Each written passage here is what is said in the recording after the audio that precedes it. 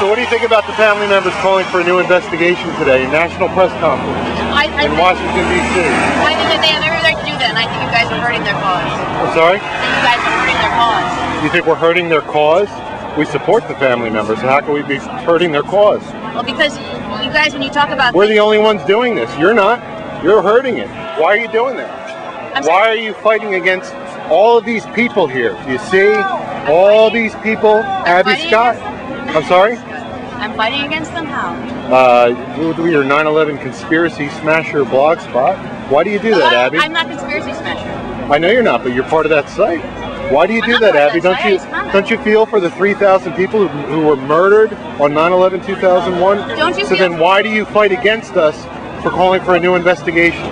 Oh, I don't fight against you for calling for a new investigation. Oh, sure you do. Not at all. Oh, then what do you fight against, Abby? I tell you what, you come down to ground zero and say things like the firefighters are talking about World Trade Center. Did I say that? I'm sorry. Oh, man, I'll tell you what. I'll ask you directly. I'll talk about World Trade Center 7. Okay. Like it's significant damage. Now, I understand though. I'm not gonna say what you say.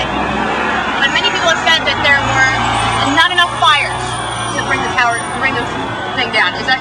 I'm sorry. Let me just ask you. Do you agree with that? Honestly, I don't even know if it was controlled demolition, Abby. You don't have. You are John Doe. You're right. I think we should stay away from controlled demolition. Why don't you talk about Sibel Edmonds, FBI whistleblower, who said that once this issue gets to be investigated, certain American officials are going to be standing trial and prosecuted criminally for the 9/11 attacks. What do you think about that, Abby? Well, there's a couple of things to think about Sibel. All right, now I don't know. There's two different things. There's two comments I want to make on that. All right, number one is that you work for the government. All right, the government can easily say, let me finish here.